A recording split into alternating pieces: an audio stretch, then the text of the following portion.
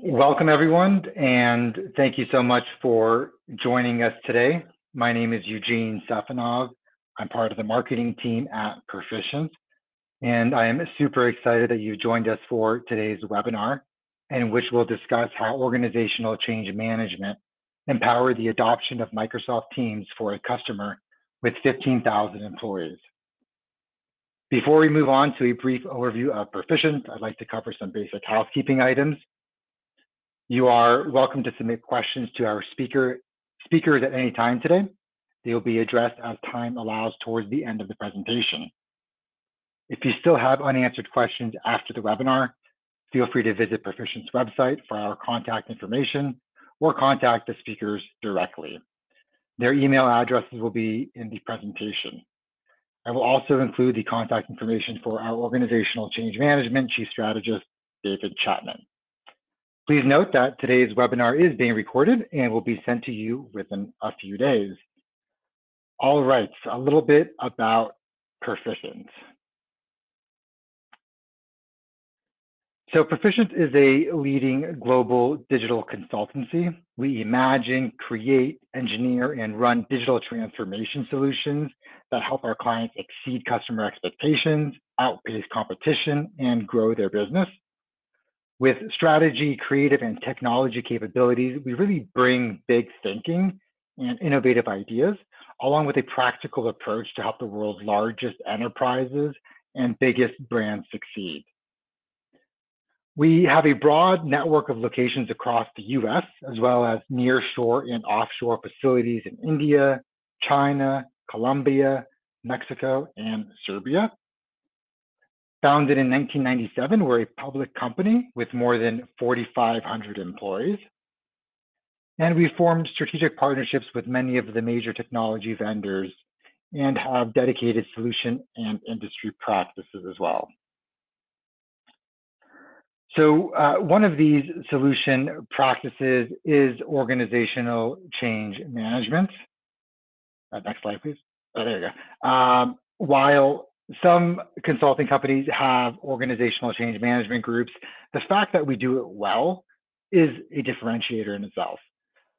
I'm not going to cover the information on the slide here in detail, since our presenters will go into it a little bit later about what the practice does, but feel free to review it once you receive the deck via email. All right, about our speakers. So today we have three wonderful speakers. We have Andres Gonzalez, who is a lead business consultant in our organizational change management practice, as well as Meglin O'Shea, who is a lead business consultant in our organizational change management practice as well. And finally, we have Ryan Coburn, who is a senior project manager in our management consulting group. So at this point, I'd like to turn the call over to Andres Gonzalez. Andres?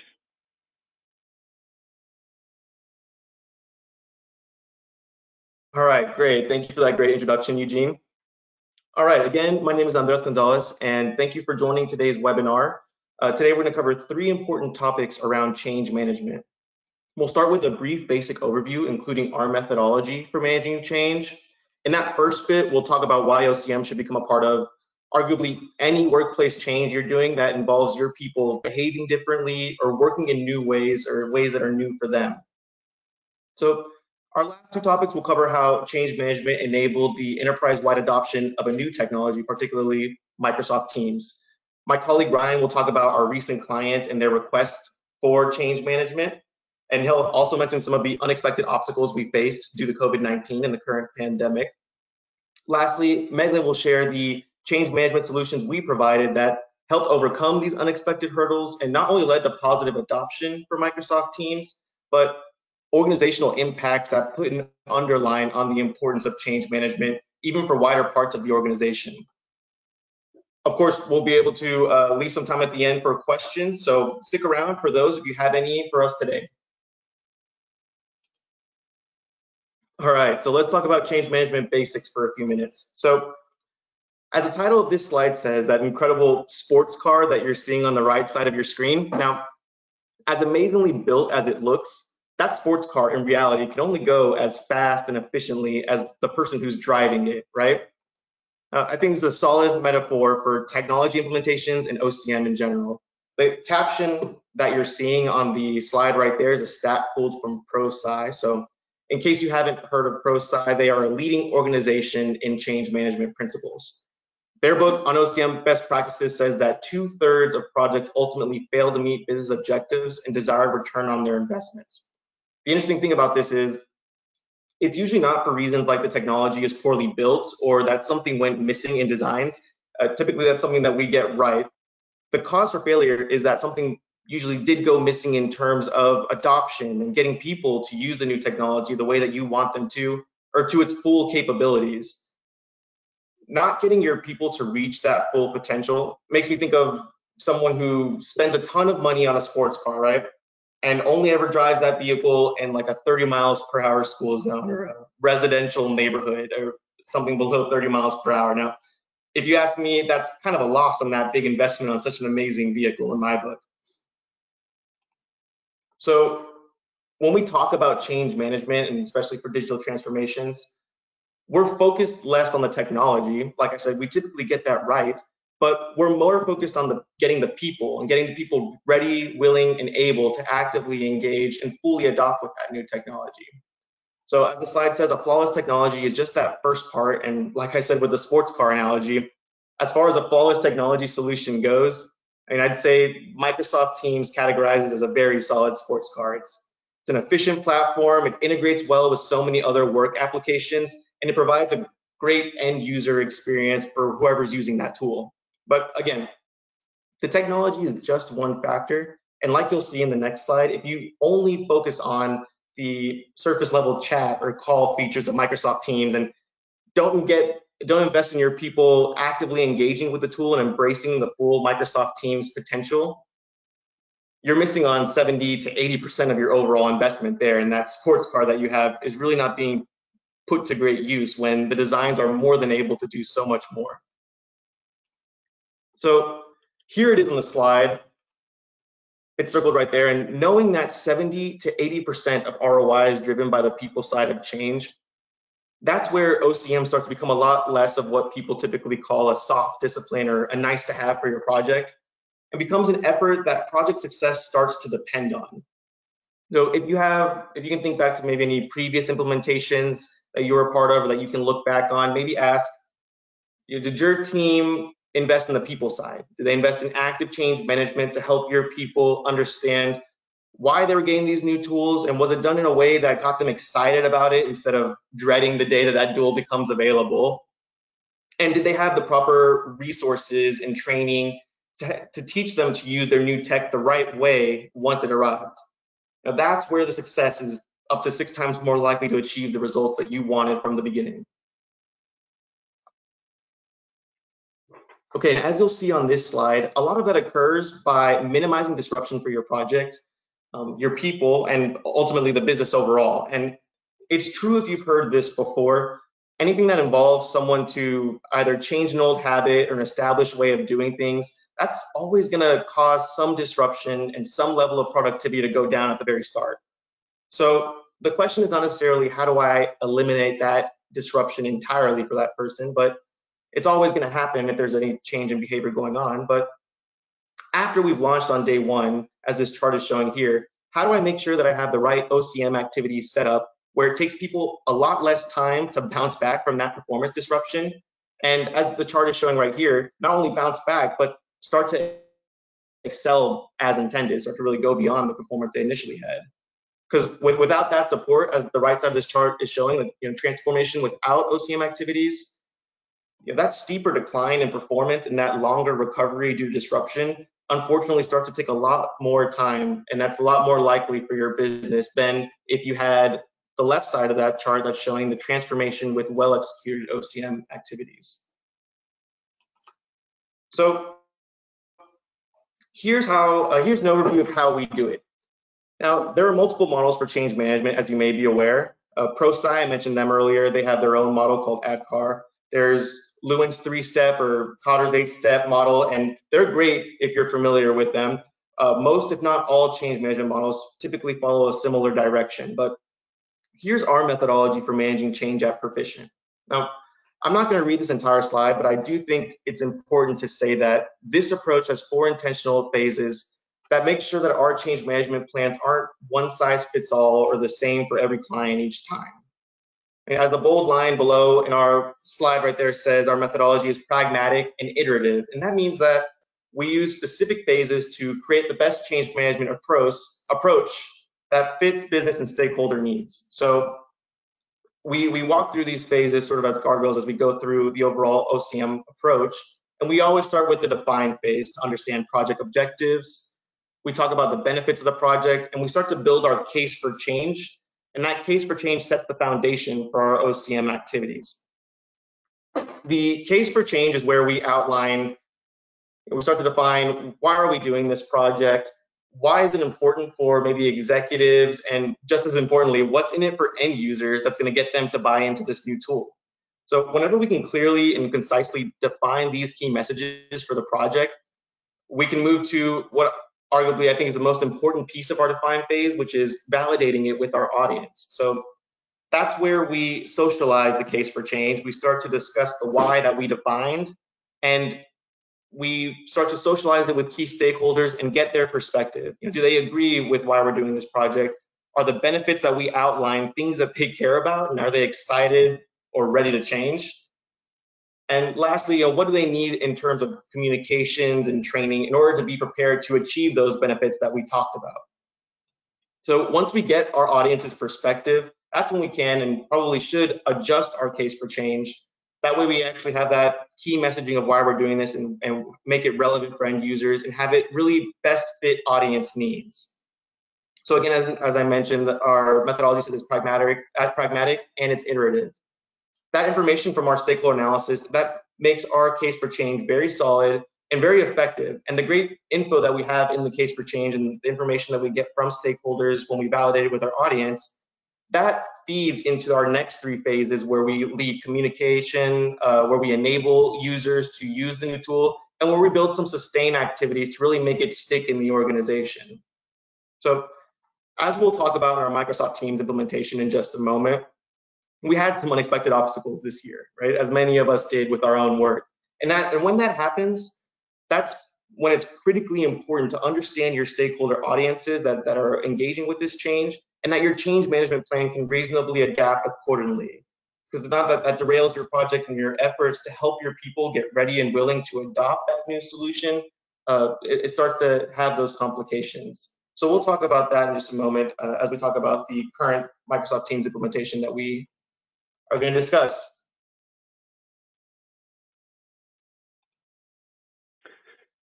Yeah, thanks for that. What I would have to say is that iteration and change were definitely themes for this project.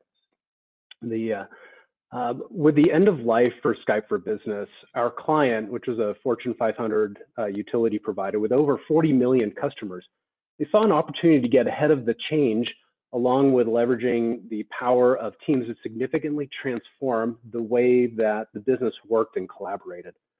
So our client had rolled out Skype for Business a few years ago. This was maybe 2017, 2018. And with that rollout, it was seen as essentially ineffective. Not that it was ineffective technically, and technically it was a success, but the overall adoption and usage was significantly below their expectations.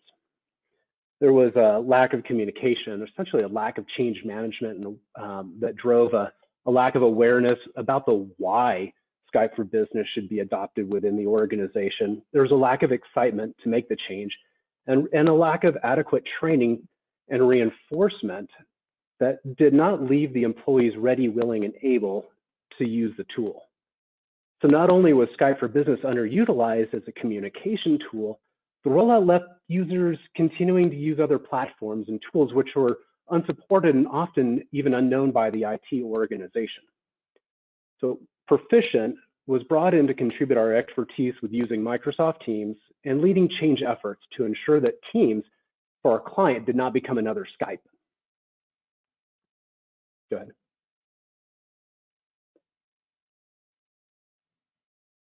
New slide. There you go. All right. And I think that what is most important or impactful about this project was that it was really a transformation in the way that the client worked. In today's work and business environment, chats, calls, and meetings functionality is really table stakes, right? That's the ticket for entry for any type of communication tool. So what the client software itself and what Teams would bring is a way to provide this basic functionality along with the features and functionality to transform the way in which the company operated and how employees would interact with each other. As you can see on the bottom of the iceberg, the features and functionality were the greater benefit, and those weren't necessarily being utilized within the limited pilot project that had been put in place. Our team worked with them, our client overall, to get these features and functionality fully utilized and to enable the client to bring about a new way of working by creating teams specific to their function or interest, and then also being able to share and collaborate on documents and also project management, which Teams brought to the client. What was interesting, though, is not only did this functionality available the company to interact across all groups and across business units, but it provided the functionality for this utility company to remain compliant with FERC regulations and prohibit some areas of the company from communicating with themselves or with each other. So that was something that talks to the dynamics of this application. So go ahead. And as Andres mentioned, this project certainly had its unexpected challenges. It was mid-March when this project was kicking off, and I'm sure all of us can remember way back then about what was going on. It's Thursday, we were getting ready to fly out to the client the coming Monday, and on Friday, the announcement came out that everyone would be working from home. Interestingly enough, normally this type of project would be conducted face-to-face and in person. So we pivoted to a virtual project, and it was something that had not been considered and would require an additional series of pivots to ensure the project was successful. So being thrust in this work environment literally overnight heightened the need to accelerate the project. The initial timeline was after a relatively linear communication plan, the training, and then rollout, the company, which was expected to roll out in August. With everybody working from home now, the need to have a solution immediately now created the first pivot to shorten the timeline considerably from launch in August to starting the project and wrapping that up, in just a couple of months in the mid-June from when we initially started. We launched half of the employees, followed a week later by another half of the company, so roughly 7,500 to 8,000 one week and 7,500 to 8,000 the next week. What this necessitated was an accelerated iterative training plan as changes to features and functionality were being turned on and off at the same time that we were delivering the trainings.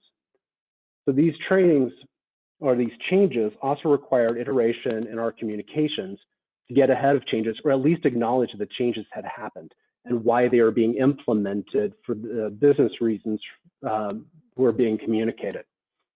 So the second pivot was being 100% virtual. Typically, as I mentioned before, we would have developed all this in person and face-to-face. And then also being able to do drive-bys at someone's desk and have ad hoc conversations.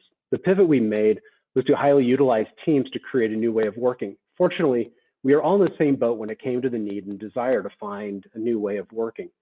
The silver lining was that in this environment, we generated the need, and we found the client highly receptive to using Teams. And in some cases, we found leaders were expressing frustration that their counterparts were still using Skype and not moving fast enough. The third pivot was in navigating the business unit structure. This large utility company was divided up into 3 different business units, and so we had a level of communication that was, certainly there was autonomous business units. Each one of these units had its own communications department, and our conduit to those groups was a single IT communications representative. These individual communications departments could completely rewrite a communication or send a communication based on their own calendar and timeline outside of the timeline and calendar and the intent that we had set as a team. So Given this and the perception of also of email fatigue due to an increase in overall communication and the number of communications that were being pushed through email, our team sought out alternative ways to drive the communications deployment. We turned to leveraging new ways of communicating, leveraging managers and directors to discuss teams in their meetings, and also enrolled other departments with a broad reach within the company to deliver messaging and create new ways in which the client could support itself. So I don't want to get into that too much because I'm going to turn it over to Magdalene, who will touch on that here. Thanks, Ryan. So now you may be asking, how did we do it? How were we successful despite these challenges Ryan just mentioned? While our OCM approach definitely laid the foundation for success, and of course we tailor our solution to meet each client's needs, you may have found by now that successful change is more than just checking the boxes. It has to be a strategic approach and flexible as conditions are changing throughout the project. So what you see here are four main components of how we applied our methodology that really contributed to our success. The first is understanding your audience. Then we have leveraging existing mediums of communication, using teams to teach teams, and empowering users to sustain the change. Now, I'll take a deeper dive into each of these points, but first let's discuss understanding your audience. All right, so understanding your audience's needs by conducting a stakeholder analysis. So Andres mentioned earlier, we have our define phase of the project where we really define the change and how it's going to affect stakeholders. But going a step further than that in our approach, we take time to conduct a thorough stakeholder analysis to really analyze our audience's needs and understand the people side of the change. So for this client, we started with an exercise with the project team to determine the impacted stakeholder groups. Something important to note, though, is that we are often brought in by the IT organization, so it can take some time to really dig into the other stakeholder groups outside of IT or out of the IT bubble. This is truly an iterative process. From there, we usually meet with individual stakeholder groups, as we did with this project, and we have conversations while learning more about each group and ask questions and really understand the specific needs of each stakeholder group. From there, with this project, we determined 3 main audiences with different needs. Now, the 3 primary audiences were our phase 1, or our pilot users, our phase 2 users, which was the rest of the organization, and then our executive assistants, or those in need of white glove training. So the first audience was our phase 1 pilot users, which was an entirely IT-based audience of about 170 users. What we learned from our IT audience is that they were already pretty familiar with the tool. They had it rolled out previously in a previous pilot they had tried to undergo, and they were really curious more about the advanced features that teams have to offer, really the rich or hidden collaboration features within the platform, since they were already familiar with the tool. Now, through stakeholder analysis, we knew that wouldn't be the case for phase 2. Through our stakeholder interviews and our conversations with the other stakeholder groups outside of IT, we realized this approach couldn't be a one-size-fits-all, or that non-IT users would need to focus on the basic functionality first. They had to walk before they could run. Now, the third group was our executive assistant or executive admins. These are always an important or influential group within an organization, so we always take the time to meet with these groups and really understand their needs within that organization. What we found with the executive assistants at this client, we knew that we needed to condense their training approach. They needed to learn a lot about the application, a lot of material, but they didn't have a lot of time to actually attend training. So we needed to consider condensing a lot of our training into a curriculum that was suited best for them. Once we determined our audience's needs, then we were able to really define our communication approach. All right, so we leveraged existing mediums of communication. So the goal with our communication phase of the project is really to socialize the case for change, the key benefits of the project, what's in it for me for the stakeholder groups, and other strategic information such as that tactical information with the project, go live dates, migration information. But as Ryan mentioned, we had some challenges throughout the pandemic. We couldn't just use our traditional communication methods. Those were unavailable to us. So some examples of this are limited emails. Our capacity to send emails was very limited. The organization was sending out organization-wide emails every day with updates on the pandemic and the virtual work environment.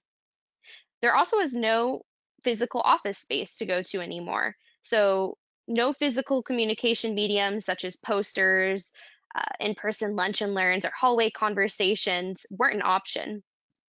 So we needed to be flexible and creative with our approach without completely reinventing the wheel.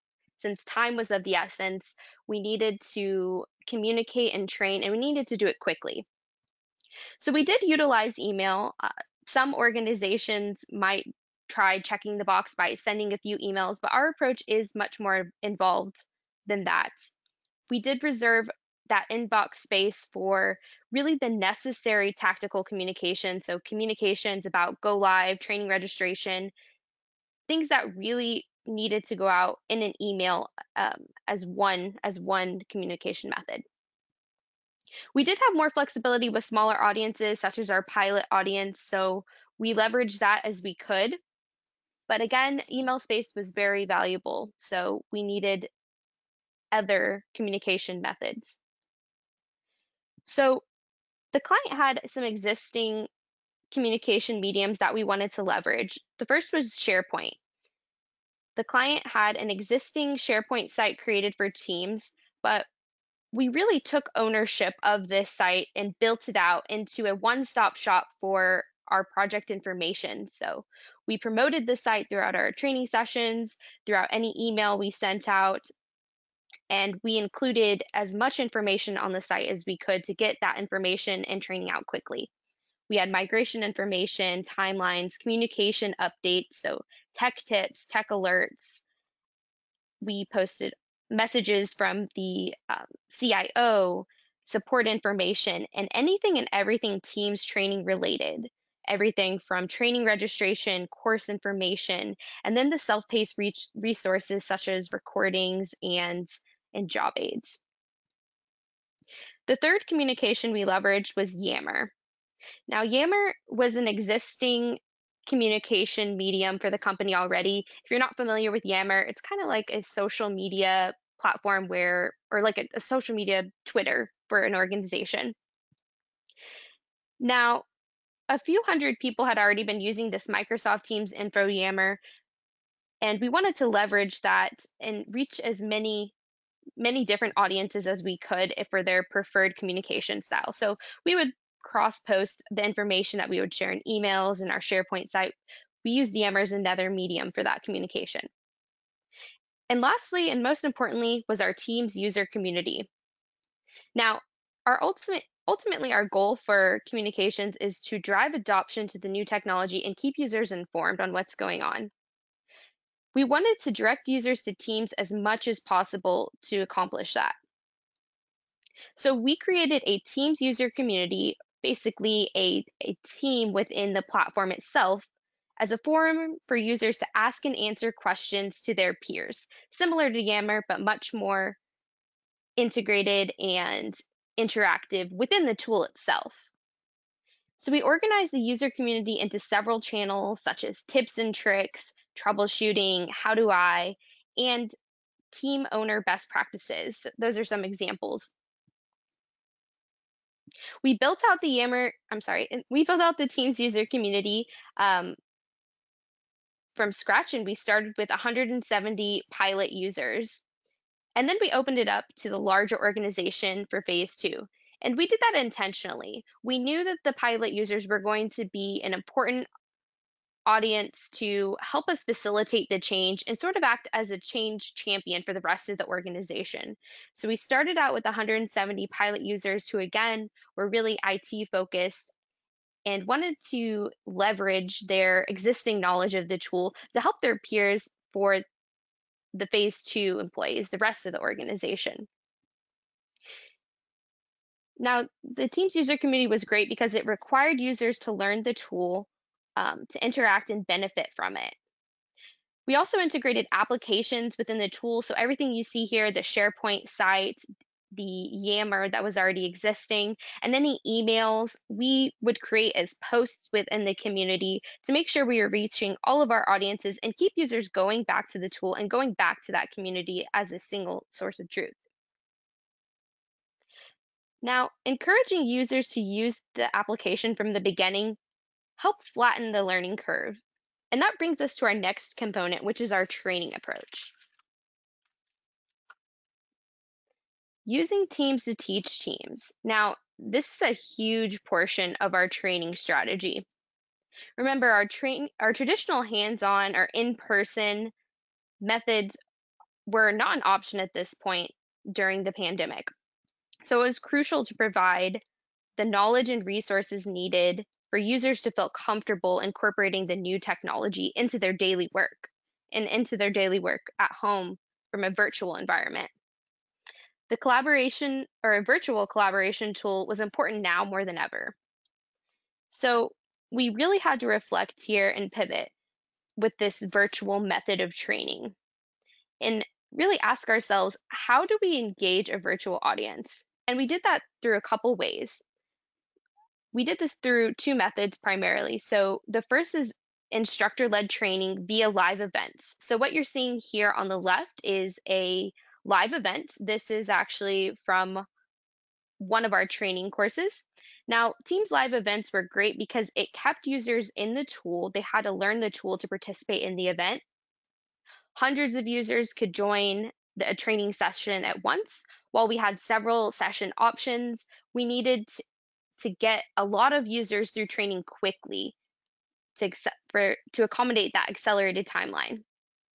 On the right-hand side of this image, you'll see a Q&A section. So we wanted to keep the training as interactive as possible, but also accommodate a large audience. So fortunately, live events have a Q&A section where users can ask questions throughout their training, and we were able to answer questions and keep that level of engagement, although the training was still virtual and high attendance.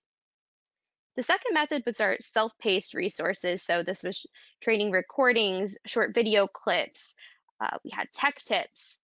And what was great about the self-paced aspect of the training is that this allowed users to practice on their own time or go back and reference these materials in the future if they weren't able to make a training session, or maybe they weren't ready for this material yet. This all happened very quickly. Going back to our stakeholder analysis, our stakeholder analysis really provided the guidance we needed to develop our training approach. So you'll see here we have a leveled approach. And what that means is that we start at the top with a level 1 basic overview training and going all the way down to our level 3 advanced training with several courses in each. Now, our level 1 basic overview training was really an orientation to the tool and its capabilities, and also served as a pre-migration training. So what's happening to Skype? How is Teams going to work for me and my work needs? Now, in between our level 1 and level 2 trainings, that's when migrations and go live dates were happening. And this is when users were becoming more comfortable with the tool. They now had to use the tool. They didn't have Skype as another option to fall back on. So users were in the tool, and that's really what set value to have our training, to have continued training after our level 1 overview training. In our level 2 and 3 courses, we took a deeper dive into specific features. So for instance, our level 2 courses, we had some extra training on meetings and team owner best practices, things that we couldn't touch on in that level 1 course, but we know that users had questions on. And in our level 3 training, this was the last trainings we conducted about a month or two after go live. we took a deeper dive into those advanced settings of the platform, the customizations, app integrations, and most importantly, ways to communicate and collaborate effectively within the tool, and not just using the tool as a new Skype, but a new way of working.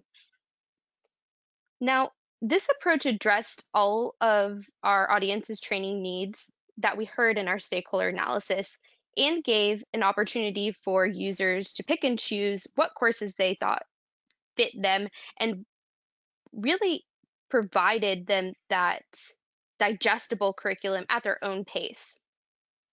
So to recap our approach here, we used the tool to teach, or we used the tool to teach the tool. So we use Teams to teach Teams, and this really increased adoption at a quick pace.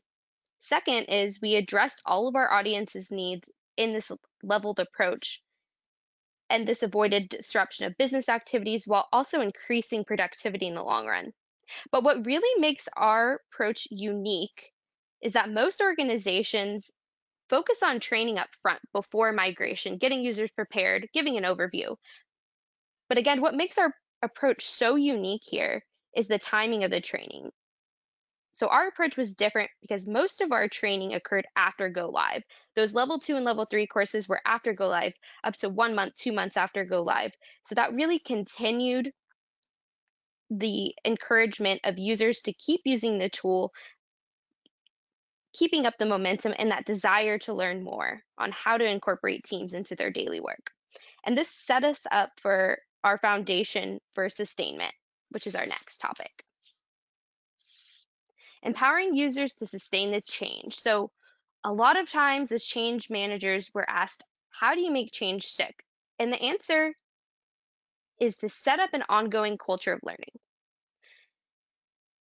Now, we did this in a couple ways. The first is our support model. So while we continued training after go live, we had that Teams user community set up and we monitored it. We also had another aspect to our support model, which was office hours. For our office hours, we kept this as an open forum for users to come and ask questions, to be served as a tutorial, really anything that the users wanted or needed help with, whether it's technical, something simple. Where do I find these resources? We had an open bridge every day for about a month and a half or 2 months straight for users to fall back on as their support and as they're still learning the tool to become self-sufficient. Now, users came to office hours with more and more complex questions each day, whether it be more managerial, soft kind of training, such as someone becoming a manager and needs to create a team, and they just want help with the best way to structure their teams and channels, or more complex technical questions, such as how do I integrate applications? How do I set up and configure this application into the tool? And how can I customize my team for specific use cases? We saw users wanting to use the tool more and more. The second is building relationships and really bringing together pieces of the organization. Now, internal IT hadn't really done a great job with this until we stepped in, of really making those relationships throughout the organization outside of IT, getting out of the IT bubble. So we did this by bringing together IT and the organizational effectiveness team. Now, if you're wondering what that is, organizational effectiveness or organizational development teams are usually within an organization that supports ongoing learning initiatives or ongoing learning and development for their employees. So creating this alliance and bringing these two groups together really helped develop that culture of change and that culture of learning moving forward. An example of this is that the organizational effectiveness team had some training that was already occurring, such as training on the business side. So really focused on the business side of training for Teams meetings and how to have effective meetings. Now, we wanted to help and fill the gap and incorporate more technical components in their training. So we worked on ways that we can do that and really bridge the gap between the business side and the technical side on how to best use the tool to be more productive. And we began to point people to them for the desire to learn more. People kept asking, are we going to learn about this topic? I would like to learn more about this application integration. And we began to send these topics over to the organizational effectiveness team in hopes that they would take that information and support the ongoing learning and development within the tool for teams. So providing all of these resources, we saw growing competence each week in end users. And this really provided a foundation for success on this project and future success. But what did success look like for us? Let's take a look at our results. All right, so 15,000 users trained and enabled, 35,000 training site visits. So I mentioned that SharePoint training site earlier. If you look at the numbers here, 15,000 users, 35,000 training site visits over a couple months' time. We feel very accomplished with this, that end users were not only visiting the site once, but they were going back to that site as a resource, where they knew where to go to for answers to their questions, whether it be training, support resources. But then when you look at our service desk calls, less than 10 service desk calls on the day of go live. Now we're really proud of this number here, because this indicates that we not only limited the call volume for service desk calls. The client had told us that this actually was lower than their normal amount of service desk calls for any other given Monday. But this indicated that the resources we were providing end users not only helped them avoid disruption of their business activities, but they knew where to go for help, and they felt confident enough to really take it upon themselves, the self-help, whether it be viewing their own training or maybe asking a question in the Teams user community instead of calling the help desk. But OCM is more than just the numbers. We teach organizations to fish. Now, you may be familiar with the saying, if you give someone a fish, you feed them for a day. But if you teach someone to fish, you feed them for a lifetime. And that's exactly what we did on this project. We created a culture of change, or that foundation for long-term success, not just in this initiative, but future initiatives. We also provided resources for users to become self-sufficient and have the awareness, desire, and ability to find answers to their questions on their own without calling the help desk, and really empower them to use the tool and learn by using. We also increased the appetite for change, and users, as they would come to our office hours, we knew that they wanted to learn new ways of doing things. They wanted to become more productive. They wanted to use Teams any way they could to increase their productivity and not just treat it as an old Skype. And lastly, we created those lasting relationships within the company. So we created that alliance between the technical IT teams and the employee development or organizational effectiveness teams. And this is going to benefit them in future initiatives when they're rolling out new technology and for ongoing learning and development activities, not just for teams, but for future technology, future initiatives. That relationship is now established. So all that said, investing in change management is investing not only in the success of your current project, but in future initiatives. And with that, we'll go ahead and open up for questions. Awesome. Thank you, Meglin. So at this point, if you have any questions, feel free to enter them in the questions feature on the screen. And we had a couple that we can just go through. So the first question is, how big was the change management team that was focused on this particular project? Oh, that's a great question, especially ending on that last slide. I would say overall change management team was pretty large, but the amount of change management resources that we have for Perficient were about 2 to 3 people throughout the entire project. But what's interesting about this, and it's kind of good for the last slide that we just had and the methodology that we talk about, we also, Perficient is a great way of partnering with the client in order to have the change management resources that, yes, lead the change effort, but also being able to have different key stakeholders within the client help your change team grow and have a bigger impact on your project. So the short answer is we had a few people, but our change management project team grew as we started to go throughout the project. So when we did stakeholder analysis, we identified who were the directly impacted end users, the ones that were actually going to be using the tool directly, and who are ones that are impacting the project and the overall implementation indirectly. And in that, we found people like communication liaisons, IT training resources, people that have the capability and some of the bandwidth to be a resource for our project and start to create some of that culture of change within the organization. So it was really great to partner with this client because we were able to make such a big impact on 15,000 users by having a few change management resources kind of lead the initiative, but also partnering with individual people who can start to create certain aspects of the project, creating communications, delivering communications, finalizing certain parts of training or sending out registrations. That's the part where the client can start to take some ownership of that and not have to invest so much in having so many change management resources from Perficient in order to complete it.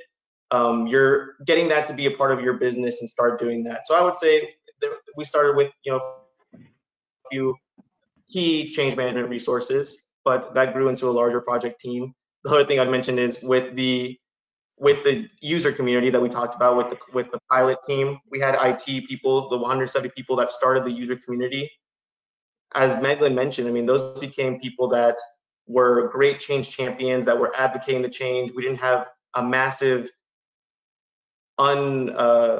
unmanageable need for support. If people had questions, they could go to that user community. People who have been in that user community for a while, reference them, and we started to get more power users from the client, as well as other resources that we leveraged. The organizational effectiveness team, the communications, as I mentioned, there were also training resources. So it starts to become a really established effort, and I think that really stems from the stakeholder analysis.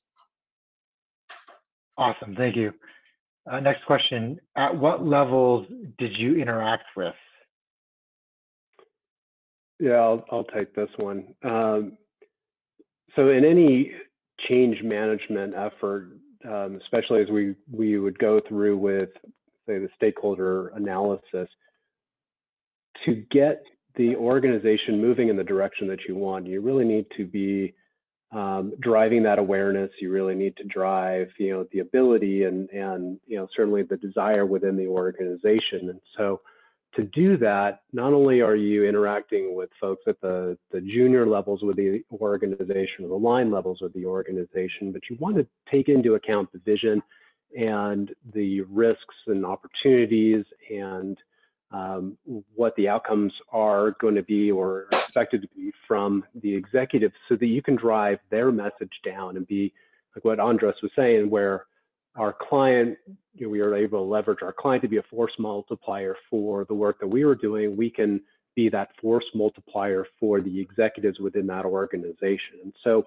we worked with the gamut from executives, EVPs, all the way down to individuals at the call center level to understand what their considerations were around the project and what they needed to get to move from that awareness and desire to actually being able to take on this new way of working. Awesome, thank you. The next question, were there any downsides to doing virtual trainings versus in-person trainings? Yeah, I'll take that one.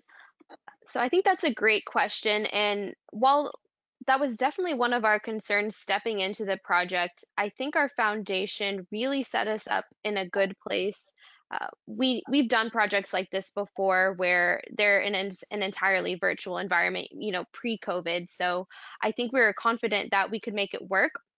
Now, as far as downsides, I think we really alleviated those in our approach by providing as much engagement as possible, although it was a virtual environment. It wasn't, ideally hands-on training as we would have liked, everyone being in a room, people walking around and being able to assist users through the tool.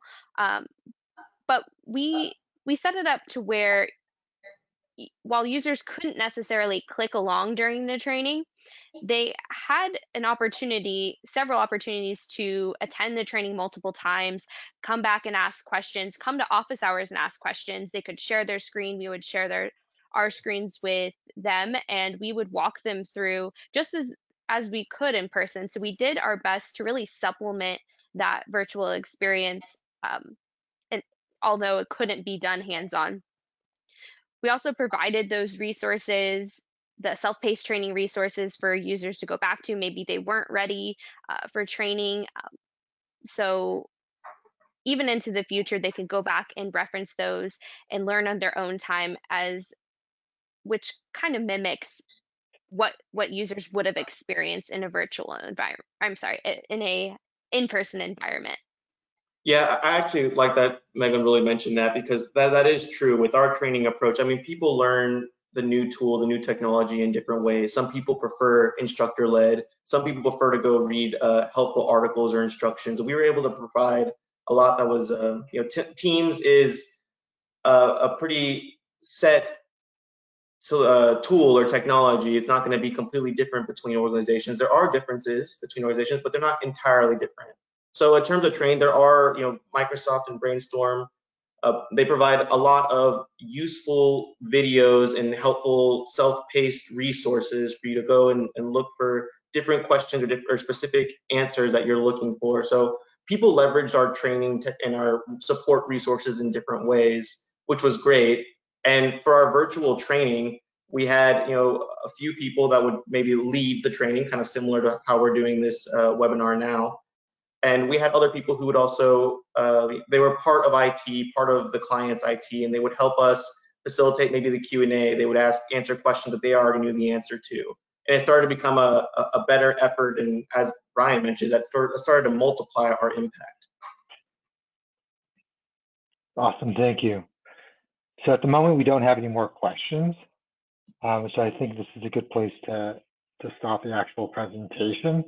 If you do have additional questions, feel free to contact us. You can find out the contact information on Perficient's website, or you can contact David Chapman directly. His information is in the chat. I'd like to thank everyone for joining today's webinar. I'd like to thank our presenters as well. We hope that all of you found it very helpful, and we look forward to you joining future webinars. Thank you so much, everyone. Have a great rest of the day and evening.